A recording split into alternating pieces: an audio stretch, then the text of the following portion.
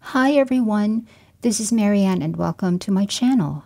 In a previous video, I talked about a B6 size notebook that I can make using the Kokuyo business paper in the B5 size. I will link that video in the description box.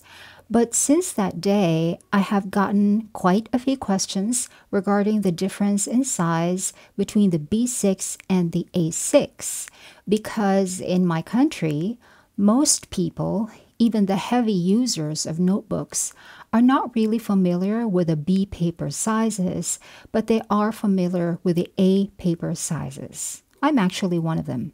Heavy user of A5 here and the A5 Slim and the A5 Narrow that is in the standard traveler's notebook.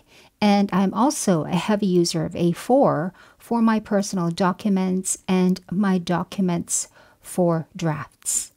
But the B paper sizes I've heard about and saw in pictures and videos online, but I have never really seen one in person, so I understand the question. Therefore, I thought of making this video to compare the sizes of the B6 and the A6 notebooks that I made and can make for you on order. Here are the two notebooks that I made. On the left is the B6 and on the right is the A6. The A6 has a height of 148 millimeters, as you can see from my measuring tape here, and the width of the A6 should be 105 millimeters, but here it's a little less than 104 millimeters because I had to trim off a sliver from the foredge of the notebook to get rid of the paper creep. However, any variation of 1 to 2 millimeters is still within the standard paper sizes.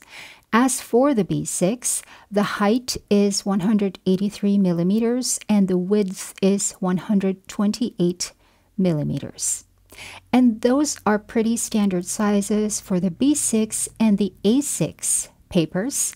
You can even look it up online, but I understand how difficult it can be to visualize an actual dimension when you're just looking at a set of numbers. So hopefully this video is helpful.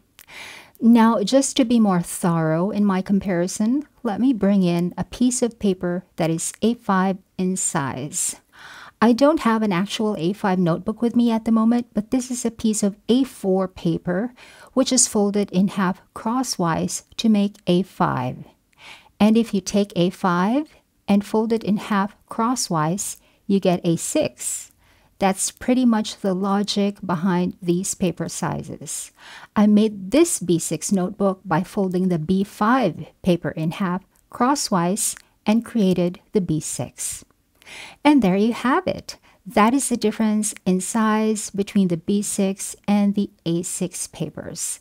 I hope you found this video helpful. Thanks for watching. Bye.